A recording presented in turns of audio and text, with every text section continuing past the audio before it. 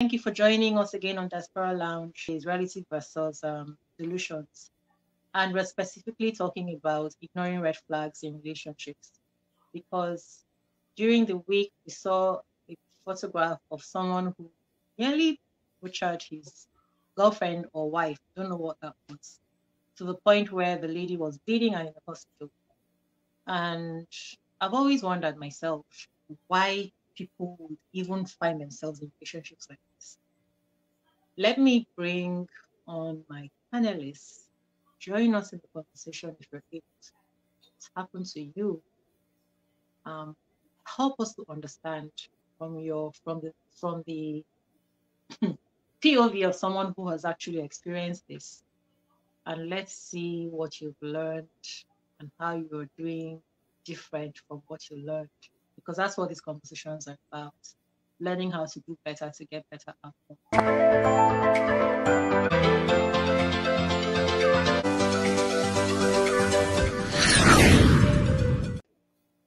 It's easy to know that this is something that's going to happen if I remain in this relationship and if I carry on forward. And so I used to come actually with an attitude of, how could you choose this? But I recently, not too long ago, I realized that what is common sense to me, things like this, isn't really common sense to everyone else. Same way other people know certain things that are common sense to them, and it's not common sense to me. So let's even talk about this thing. And for some people have said, well, there's no way you can know until it happens. People change. And I don't think so. I don't think so at all. Please let me know where I'm going wrong, where they are going wrong. Let me hear from you, Aki and Easy. I don't know what's happening with your connection, Aki. Oh dear. Okay. It's still doing the same thing. It's fine. Well, concerning what the topic of the day, we need to understand that some of these things, some of these issues, they actually begin from different channels. There are people who have seen the sign of abuse even during. Let's talk about the people who are married now, as in who are married and they are going through such an experience. Some of them have seen the sign even from courtship, when they were going out with the opposite with the partner, whether it male, because I know there are females there are females that abuse their partners and there are males that abuse their partners. So in some situations they've actually seen the handwriting on the wall. They witnessed it. So some of them hope that or wish that they could change the person because of the level of or how much love they have for the person, or how much love or how much affection the person has shown towards them when they are not behaving in such a manner. Right. That's on one side. Then you have people who actually are more like victims, because those are the ones I'll call victims. Through fault of theirs of not being able to read meanings into certain actions that are not finalized. Do you understand me? You understand? So, and also through, what I'll call bad luck or change in personality. So those are the people who find themselves, who never went through such situations in their relationship, in their courtship, and a few years into their marriage, they find themselves in such a situation. And those are the ones that are shocked. Those are the ones that are slightly excusable. When I say excusable, is with the inverted commas. So you have that second set on one side. But overall, the golden rule should be, if you are in any relationship, one where you cannot speak your truth, where you cannot communicate, where you are abused verbally, physically, you really don't have any business in that relationship. So if such a thing is happening, and maybe you try to address it once or twice or thrice, for your own safety and your life is more important than the sanctity of life is more important than anything. For your own safety and my well-being, physical, psychological, and even spiritual well-being, it is better for you to begin to see your exit plan or make your exit plan out of such relationship, whether it is still at the courtship level or whatever, or whether it's already in a marriage level, whichever level it is.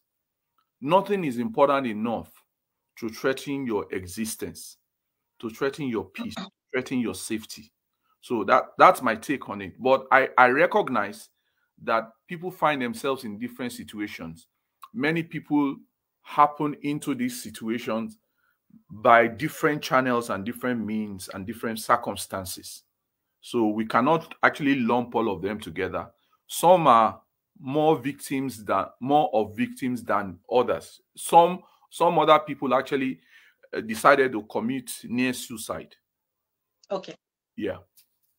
I guess I should rephrase my intro then, because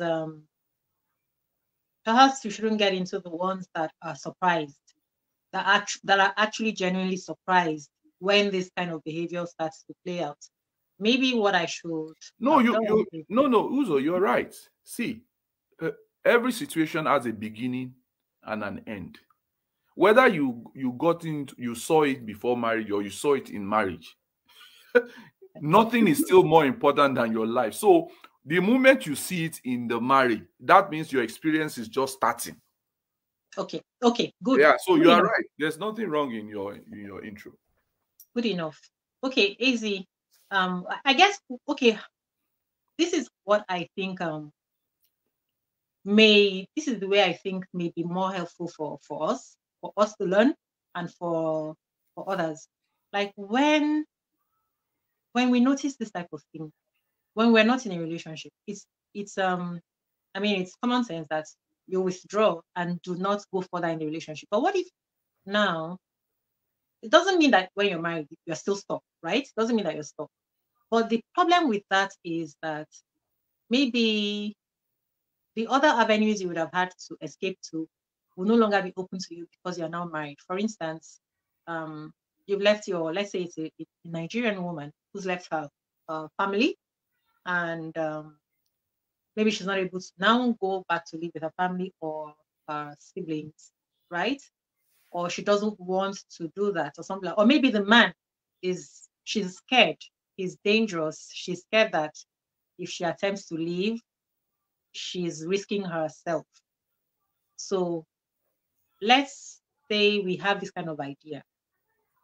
How do you even make sure that you don't end up in something like that, where you're now stuck with a man who, when you now want to leave, because he's displayed you the first time, you now want to leave, then you are in danger. So that's what we should talk about. Let's talk about how people can avoid. Yeah. How can people avoid getting themselves with this type of people? Maybe it's a woman who is even abusive. So I'm sorry that I guess I'm surprising you now with a twist. No. It's okay. It's okay. Ezzy, are you good? Ezzy, are you able to speak? Okay, if she's not ready, let me go on. My take on this basically is, I want us to think about our kids, our younger ones, our nieces and nephews. How can we help them to prevent this, to avoid it? First and foremost. Oh, sorry. Okay. First and foremost, I would say that we should train our children, our nephews, our nieces. We should train them in understanding and differentiating between love and common sense. I know a lot of common sense is lost in the process of being in love. Mm-hmm. But if you can raise them, you understand me, to have emotional intelligence. Do you understand? Where they can love, they can have affection, they can have feelings towards someone, and still be able to think with their brains. For every person, every situation where, especially let's even limit it to relationships, there are obvious signs. Courting or relationships are not all of them are supposed to lead to marriage. That's why they are courtship. So you understand me? So before you get married, you could have gone out with 5, 6, even 7 people. And in that process, you will see behavioral signs, even if you are not taught anything at home. But it's good for us to teach people coming after us. So you have behavioral signs that will show you that this person is actually tended towards violence. Because it's violence that we're talking about now. We're not even talking about verbal abuse. We're talking about pure, simple violence. You understand? So you will see attributes, characteristics, behaviors that tend towards somebody who is likely to physically abuse you. If you can just try and separate a little common sense from whatever feeling of love you have towards the person. Because the number one cardinal thing is that someone who loves you would not even abuse you. If you have that, if you're able to instill that in the minds of the young ones, the moment they see that sign, they will take to their feet, or they will take to their heels rather. Do you understand me? So it is one, you must, if you establish that in their mind, that no one who says it, no matter how, even if they say it 100 times in a day, if they can lift up their hands and abuse you physically, do you get that? That person does not love you. That love is only is only a lip service. If you can put that in their mind, then their senses are awake when they see signs that tend towards that. But there are many things to say concerning it, but let Izzy have our own contribution, because we're trying to get to her then. Izzy. I think it's delayed. Okay, I can hear you now. Okay. Sorry. I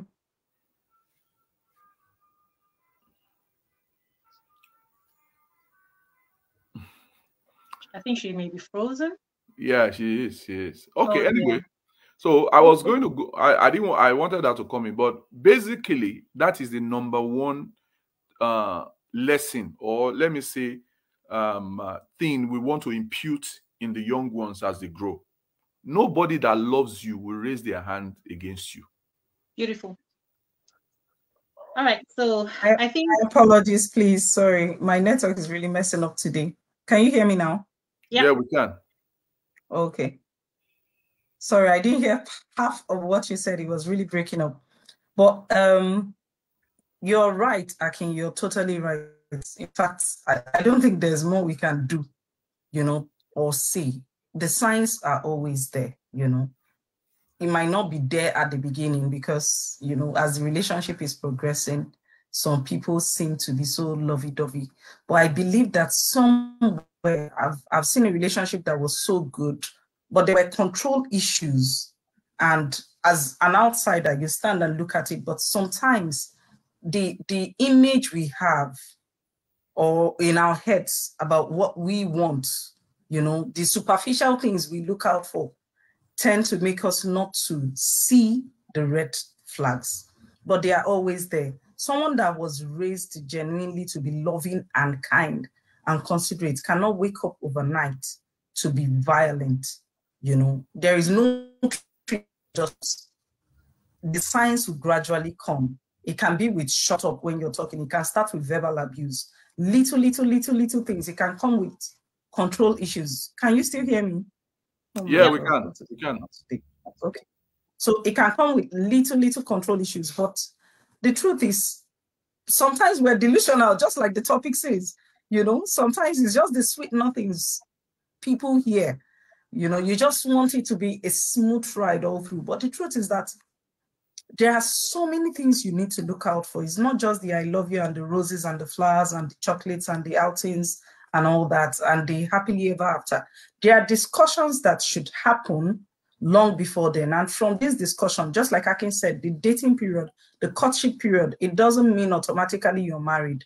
It's a learning process. It's a time for you to get to know your partner, your spouse to be. So during this period, even if you're not going to get married, even if it's just, a relationship, a romantic one, along the line, there are discussions you should have with someone. And from there, you can deduce where this person's mindset is. Who is this person? what triggers him or her, you know, what excites him or her, to what extent do they get when they're excited, in quotes. These are the signs are always there. If we can open our eyes and then teach the upcoming ones, it mustn't be your direct child. It can be the girl being abused down the road that you see in an abusive relationship. There are ways you can talk to them. You don't need to get fully involved, but it's there. Someone doesn't just wake up overnight and hate you. No matter the voodoo we want to call it in Africa, you know, they don't just snap. It's not like a light switch that goes on and off. When the signs keep coming, it is time to ask yourself questions. Is this what I can live with? Is this where I want to be? You know, how is this going to be progressive, or will it go down? Definitely will always keep, you know, coming up and coming up. If he can slap you for not having food ready, he can kick you for not having the bed made. So ask yourself these questions along the line. And then even if it's not happening to you, it's time to look at other people's case studies and enlighten your younger ones. Unfortunately, or rather fortunately, I don't know what term to use, in our society, it seems like, you know, the female are always in a more abusive relationship. That doesn't mean the males are not, but the percentage of females in abusive relationship to men are more. So it's time to look at the girl child. You know, we just had International Girl Day. This is time to bring these discussions out in the open. The era of our parents was an era of hush hush. Don't worry, keep it in, keep it in. It becomes a top secret of the family, you know. He will change, pray about it. But this era is time to enlighten the girl child. Even if it's not happening in our home, these are things to look out for. These are things you shouldn't tolerate. If you take one today, you will take 3 tomorrow. So when you see the signs, speak to someone who can help you. You know, sometimes even when there are no signs, I've seen relationships where there are no signs and someone feels she's saying something because it's not going her way. So when you feel you're seeing the signs, look for someone you can discuss this with, someone that would genuinely care and advise you accordingly, or help you seek better help if they're not in a position to advise you. And my advice is, don't always go to someone that has been in an abusive relationship, especially those that haven't worked out. They will never advise you right. They'll tell you to endure. He will change. Pray about it. Okay. As you were speaking, something crossed my mind. I just want to quickly say before I now respond to the things that I noted. Don't keep secrets, please. Don't keep secrets if you're being abused. Do not keep it a secret. Do not listen to, I'm going to change. I'm sorry. I didn't mean to. I won't do it again. Start first by sharing it with other people, right? So that other people can start thinking about how to help you. And this is for both men and women. But I know that men will find it more difficult because they don't want to be vulnerable to share that they're being abused by a woman. Are you raising your hand, or is it this thing is shaking? I can't really see. It's still shaking. Yes. Are you saying, were you raising your hand? No. I just Okay. moved. I just moved. All right. So I think I love what you said about teaching the kids from the time they're young to be conscious of the fact that you can love someone and still be able to see through their BS, right? And that will start by us when we talk about our family members, you know, like if somebody is doing, you should call their call out their crap. Like, because I know that sometimes in my family, somebody's doing something and some people just want to pretend that nothing is happening because we feel like we regard that person too much. We want to be like, oh, they are too this or that, they're too important for us to. No. If somebody is doing BS, we're going to call out the BS and still let the kids know we're not loving them less unless we are. We still love them, but this is BS and it needs to not be tolerated. So we can start by that. Because if we don't show them that, then it's like, for some people who are very close to me, I can ignore when they're misbehaving. And that's how we teach people to tolerate and accept abuse. Okay? So if you're young and you don't learn this early, when are you going to learn it? Because everything we do is a habit and a lifestyle. And you cannot expect that are going to be different in their relationships from the way that they are in the family relationships. So whatever we're doing with our family that we're going to do outside, I think. So now it brings me to 2 things. So Aki, you said if someone loves you, they're never going to raise their hands on you. So why don't we, and then their dating doesn't necessarily lead to marriage. But I think that there are 2 fundamental issues here. Perhaps we need to redefine love, because sometimes I hear A man says he loves his wife, but he's cheating. But no, he actually loves his wife, but he's cheating. You know? So these are things that are confusing. And I can't see how that makes any sense. You cannot be cheating on someone that you love. It makes no sense. What it means is that maybe your definition of love you have to tell us your own definition. Right? That's what I wanted to say. See, sorry to say that in Africa we have a different definition of love. Thank you. And definition of love does not have anything to do with ethnic groups or race or whatever. Love is love. There are certain things, if you not even someone, if you love something, we are not even talking about someone now. If you love something, you protect it. There are certain things you would not do towards that thing. You protect it. Yeah. So if you love someone, which also applies that if you love someone, there are certain things you would not do towards that person. And one of the things is harm the person, whether physically, emotionally, or psychologically. Or secretly. Or at least you do your, because I know that people harm other people they love, sometimes psychologically by their words without really necessarily knowing it. But going the physical one is the more evident and more vocal in terms of impact.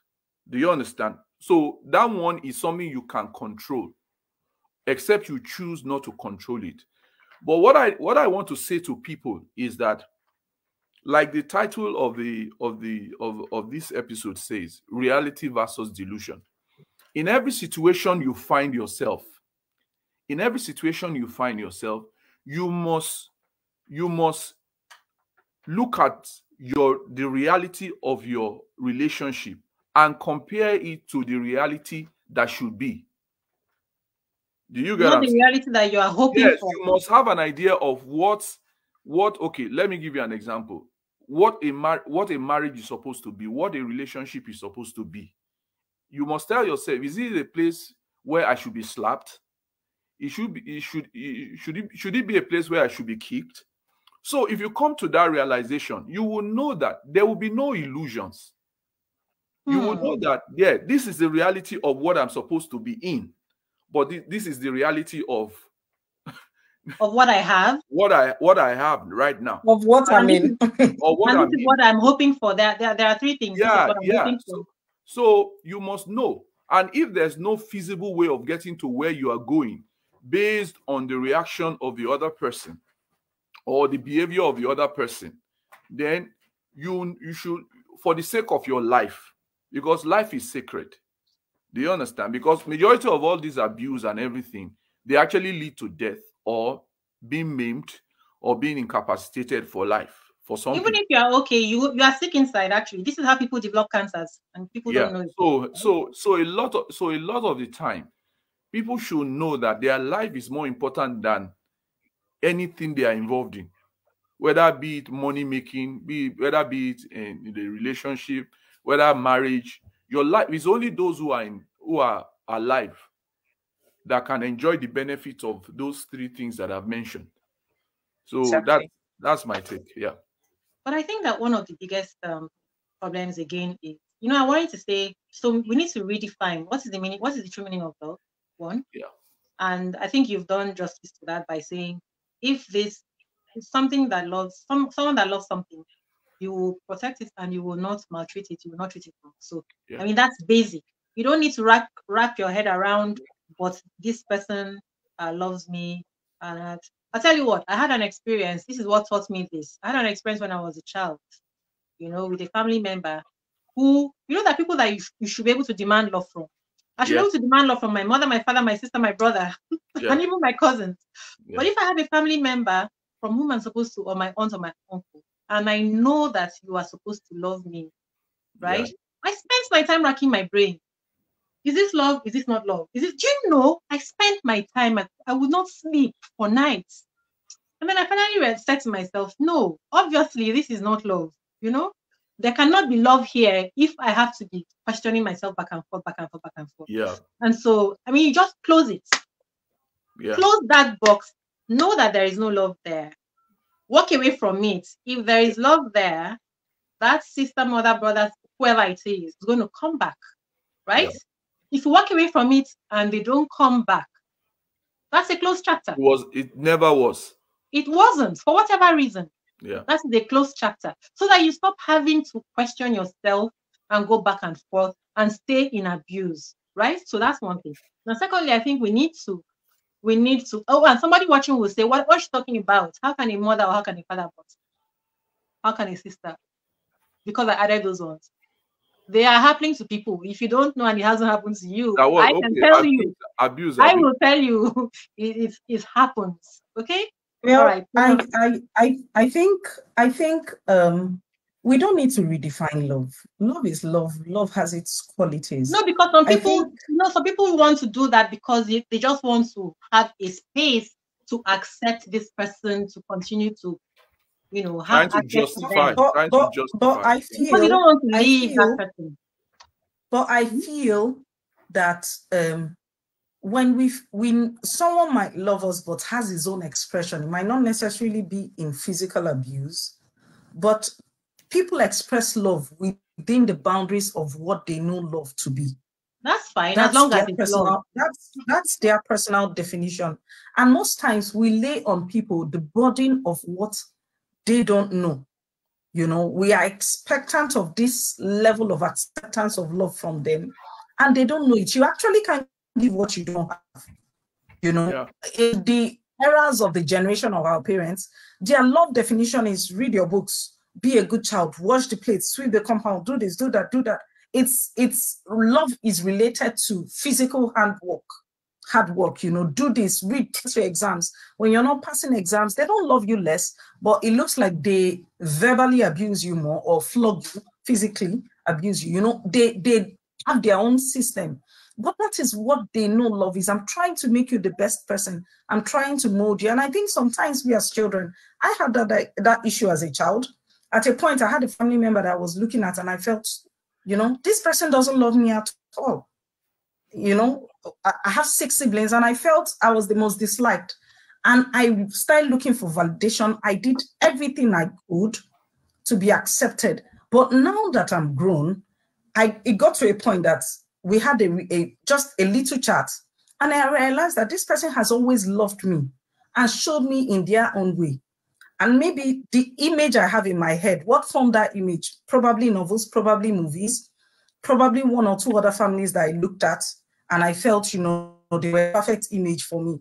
I was hoping this person becomes that person, but that's not right. They have their own definition. And I think as kids at a time, we just tend to deviate. We're looking for so much more than they can give. Okay. Okay. I understand where AC is coming from. Yeah. But what I want to say not in finality, but in contribution is that there's no definition of love that involves. I'm not talking about parents maybe disciplining their children once in a while, because even when you beat a child all the time, that's abuse. That's not love. That's abuse. I'm not talking about parents who spank their children once in a while. You understand? Maybe after talking and everything. I don't believe in sparing the rod. But when you start to beat the child for every single thing the child does, that's abuse. That's abuse. So, but what I'm trying to say is that there's no definition of love that includes, in any way, in any dictionary, that includes physical abuse.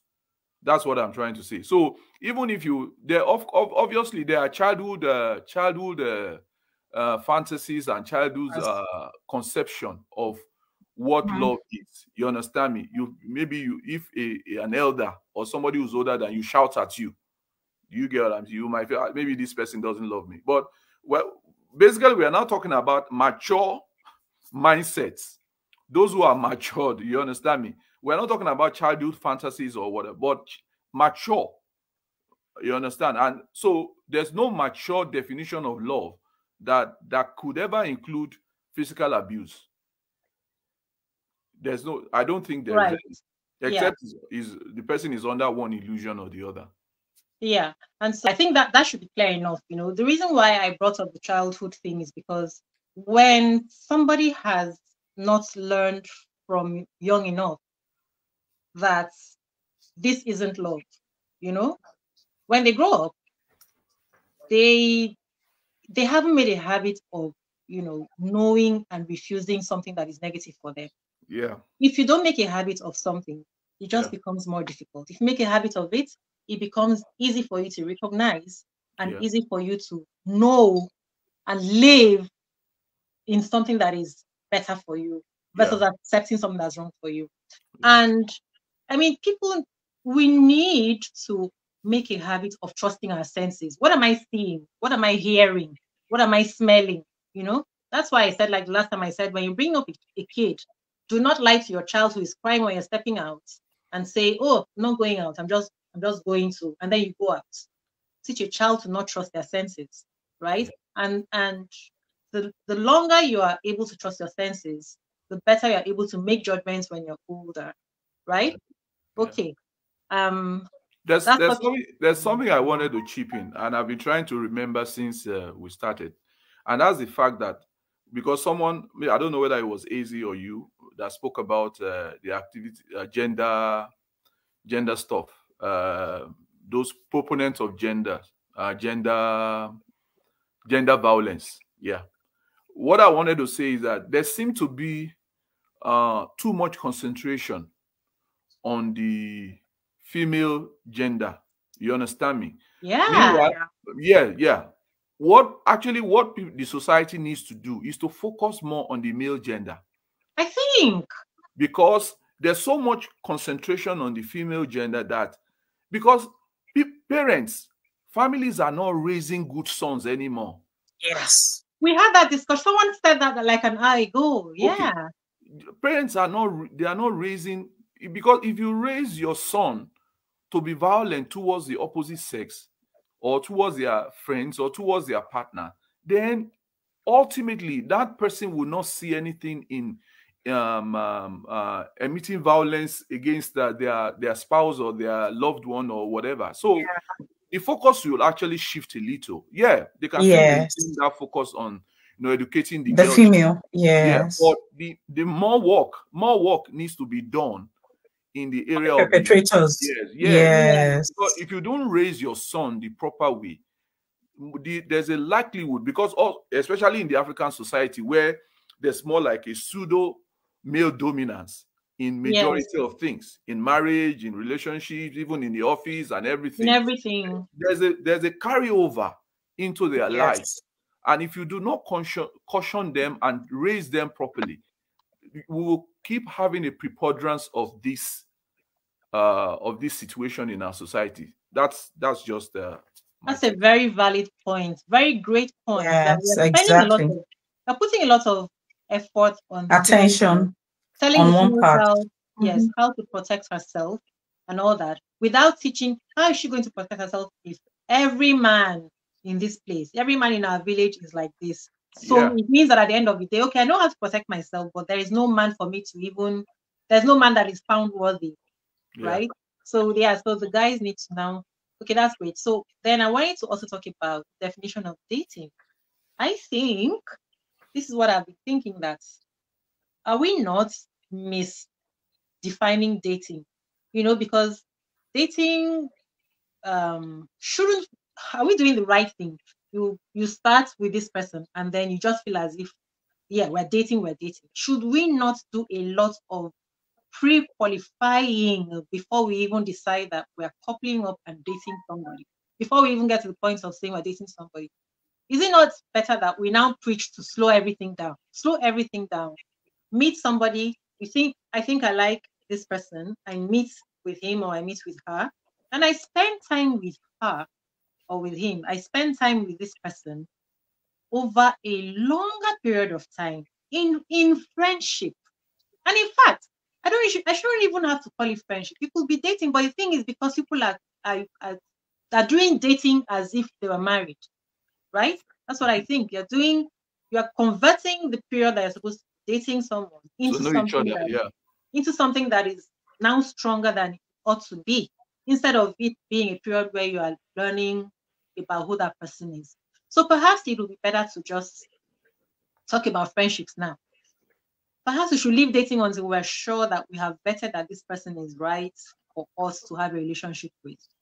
And to also preach to our young ones, let's not be in too much of a hurry to decide that we now love somebody, right? Why don't we instead let them and qualify. huh? Let them qualify for. Yeah, and even the way that we say that we love someone, how about the way we approach it? Why don't we instead look out for, because if you do it this way, it might be easier for you to spot that you shouldn't be in a relationship with this person.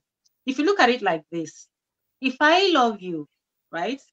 Let me say now, it is me and this guy that I see, and I think that I love him. Why don't I look at what is best for him? If I'm looking at what is best for him, if this guy is someone who's always getting obsessed with me and he's always getting aggressive with me, if I'm thinking of what's best for him, my brain will actually tell me that this is not even good for him, right? Yeah, if I keep upsetting him. Yeah, it's not even good for him. So instead of me to focus on the fact that I love him and I want him for myself, why don't I think about something is happening here that is not good for him? And also not good for going me. to be, it's like I'm doing too much. Reverse psychology. It's like reverse, because if I think about it, I feel that a lot of our problems, a lot of our problems can be handled if we do a little bit of a reverse thing. And if we're sincere to ourselves.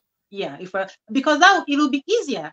When I think about doing things for my sister or for my loved ones, I can be in a relationship where I'm being maltreated.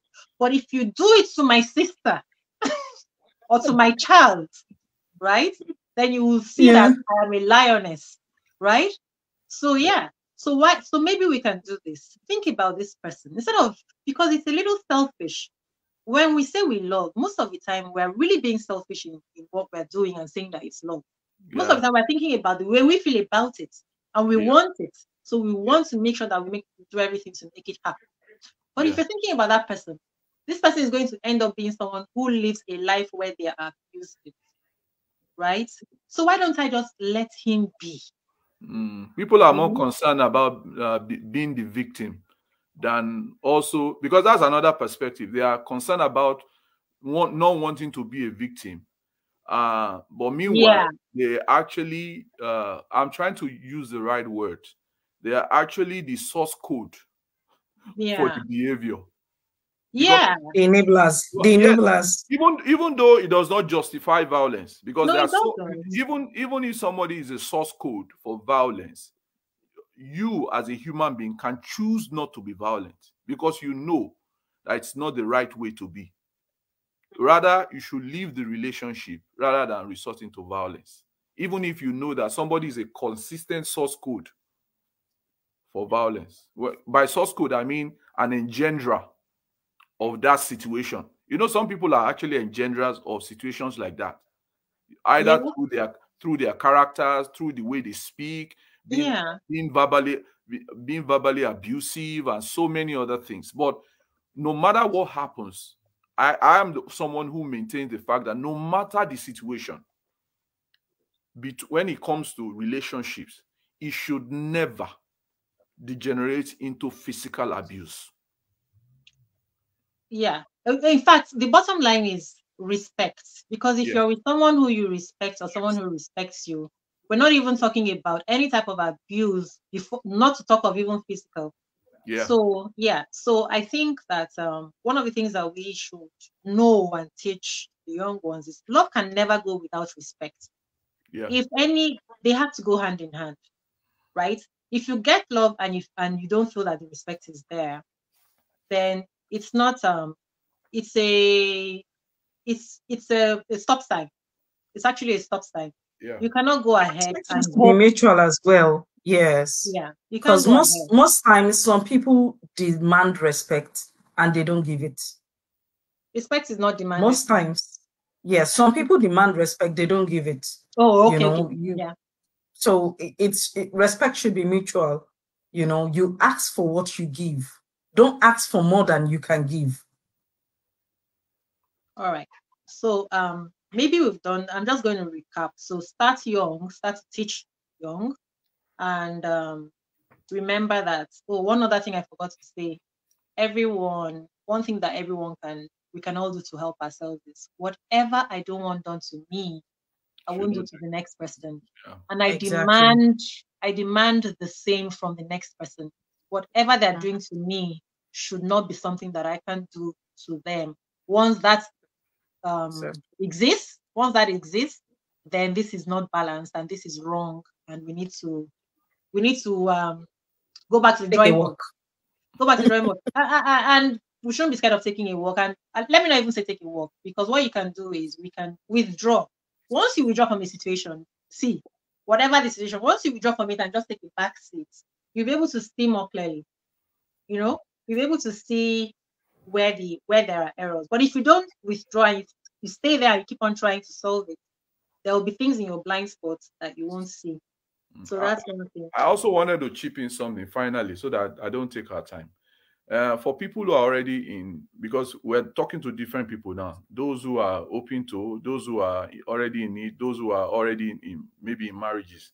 If you feel that you are being abused in a relationship and you don't want to end the relationship, first of all, the first thing to do is you must escalate. Don't keep quiet.